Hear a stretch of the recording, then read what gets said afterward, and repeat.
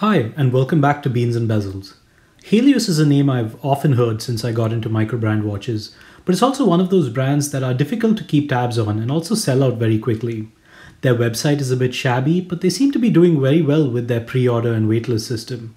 I'm happy to finally be able to check one out, and I'd like to thank Neil for making this happen.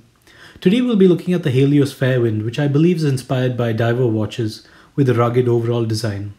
This watch retails for $775 on a metal bracelet, but I believe the metal bracelets will ship separately in January 2021. Let's check it out. I measured the case to be 38.8mm in diameter, 47.8mm from lug to lug, 12.7mm in height, and 10mm if you ignore the box sapphire crystal. The case is mostly brushed with a few polished elements and accents. Half of the mid-case extends into a pair of sharp and angular lugs, resulting in a very sleek appearance. There are sharp beveled edges that appear to be slightly more polished than the rest. Great attention to detail here with the finishing, and the lug width is 20mm.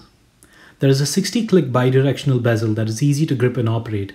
It also has a sapphire insert with loomed elements, and no real backplay whatsoever, so great stuff here. The bezel seats a double-domed box sapphire crystal that adds about 2.5mm to the height of this watch, but is carefully designed such that the distortion at the edges doesn't impact legibility. Again, good attention to the details and clearly a brand that probably goes through more than one design revision. There is a signed 6.5mm screw-down crown that feels like a traditional Flieger crown, which means that it's easy to grip and operate. The crown tube extends out of the case into which the crown is screwed, which probably took more work to design and engineer. The result is a subtle improvement in how the crown operation feels. Flipping it over, you have a simple solid case back that screws down into the case. This watch is rated for up to 200 meters of water resistance. While I'm very impressed with the case design, quality and finishing, the dial doesn't fall short by any means either. This is the slate grey variant, but I also get a subtle hint of green in there too. There is a narrow outer minute track that is raised above the dial surface and positioned perfectly such the distortion from the sapphire crystal doesn't affect legibility in any way. You then have applied indices that are very generously filled with lume.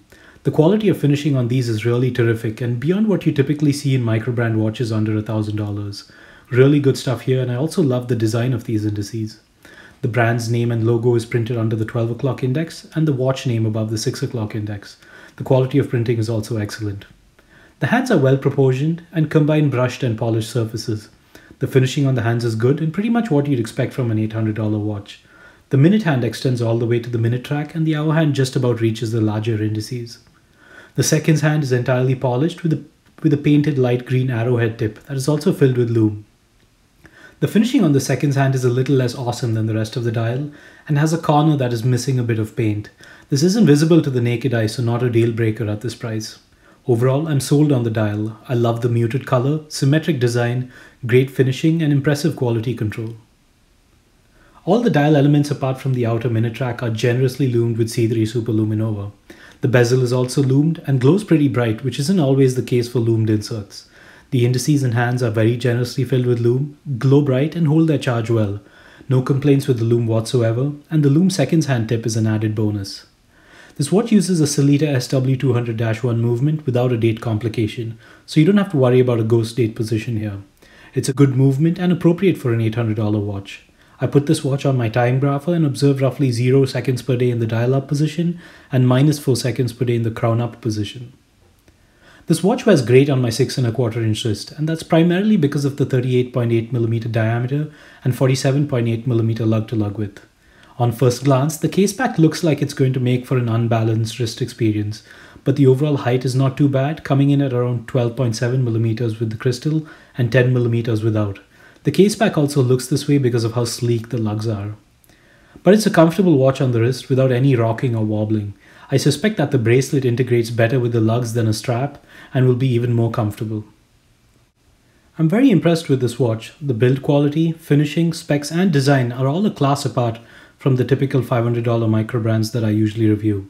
The build quality is also significantly better than my Baltic Aquascaf, which is about the same price.